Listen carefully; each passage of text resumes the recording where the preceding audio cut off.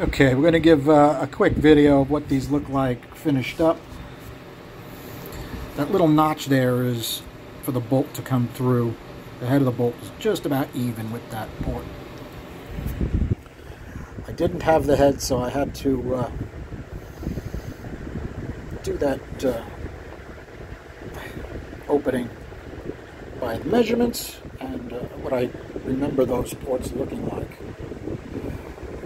We've got some decent anti-reversion in spots, and this is definitely a little bit bigger than the ports on the head, so there'll be a small anti-reversion edge around this whole port.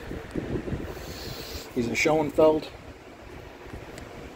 custom built headers for a 355 that runs 8200 RPM, and I think they're going to work out real well. Thanks a lot, guys.